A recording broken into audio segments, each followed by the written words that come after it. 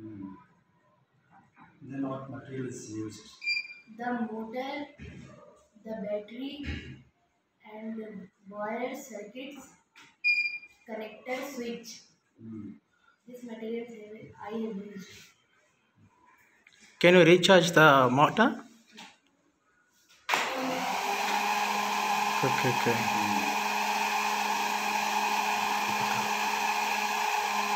So this is cooler. There is batteries also used here. What battery is used? Pencil battery. 3.6 volt battery. Okay. 6 volt motor. Mm.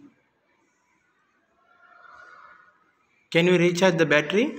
Yes, from there. Acha, from there you can recharge. Acha, it's a cell phone connector like turn this side, little back side. Go to the father.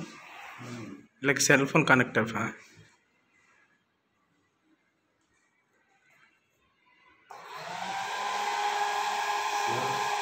you can get this.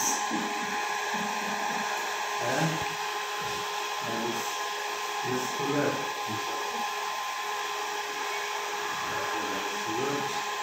Very good. But next time if you can make with the metal, no? Metal. Then the breeze will come this side. This box won't get... You can change this box also. Instead of putting this cartoon, you can make it metal after metal. You can make it. And Switch up you the... can make little bigger than this.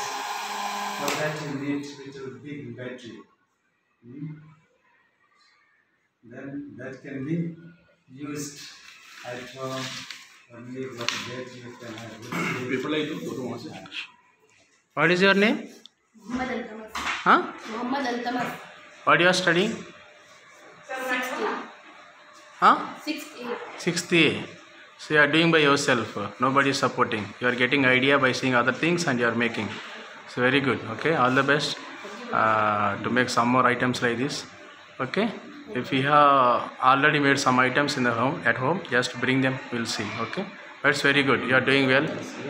Being as a St. Xavier school student, 6th class, and you are doing a lot of things and bringing up the technology. We are very happy, and the father also is very happy. Could you say something? So next time when you make like that one, you use metal.